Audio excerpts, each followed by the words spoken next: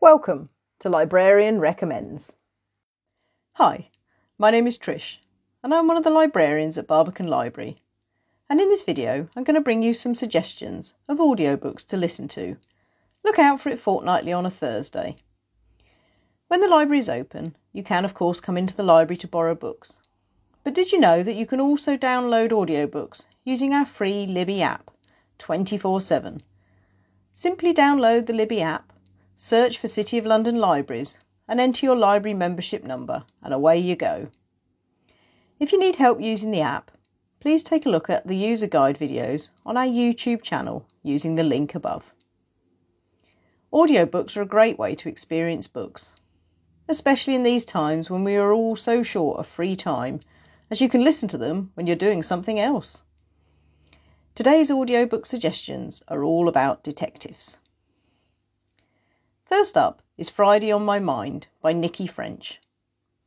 Frida Klein is the creation of husband and wife writing duo Nikki Gerard and Sean French. Frida works as a psychotherapist and often helps the police along with her band of trusted friends.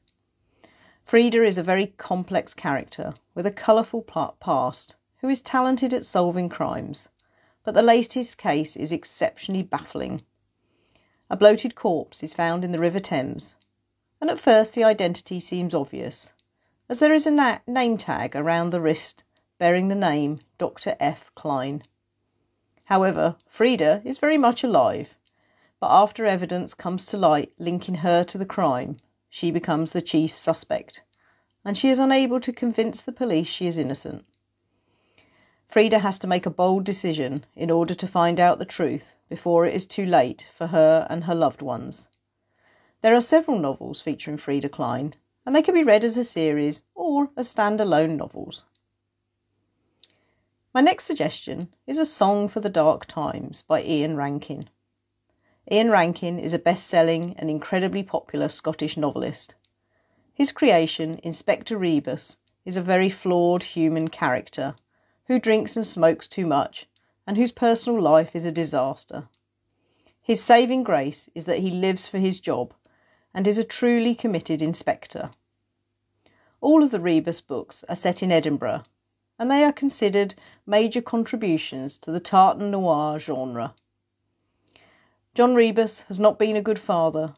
His job always comes first, so when he receives a call from his daughter asking for help, he knows it must be serious. Her husband is missing, and Rebus believes she will become the prime suspect. He knows he needs to help, but how should he investigate, as a detective or a father? He leaves at dawn to drive to the windswept coast of Scotland, wondering what dark secrets he will find, and will he be digging up the past? A thoroughly absorbing detective novel. How about The Hanging Club by Tony Parsons? D.I. Max Wolfe is a tough man with a soft heart who will stop at nothing to get justice and protect those he loves. He is based in London and hunts down brutal serial killers by day and returns home to his young daughter Scout and their dog Stan by night. This latest case is no exception. A band of vigilante executioners roam London, abducting evil men and hanging them by the neck until they are dead. As the bodies pile up and riots erupt, D.I. Max Wolfe embarks on his most dangerous case yet, hunting killers who some believe are heroes. This is the third in the Max Wolfe series of books, many of which we have available. Enjoy them as a series or read them as standalone novels. They're all narrated by the excellent Colin Mace. My final audiobook is Dead Tomorrow by Peter James. Roy Grace is a superintendent in Brighton CID. His wife Sandy disappeared 10 years ago, and despite his best efforts, he has never been able to trace her. His life is now looking up, as he is in love with Cleo, and they are expecting a child. But the spectre of his missing wife will always hang over him. The latest case he is involved with is very grim. A teenager's body is washed ashore on the Sussex coast, and there are two equally grim discoveries to follow. At the same time, a girl lies in hospital waiting for a liver transplant. The NHS cannot help, and her mother turns to other illegal sources to obtain an organ. When Grace begins to investigate, he uncovers a sinister network of child traffickers.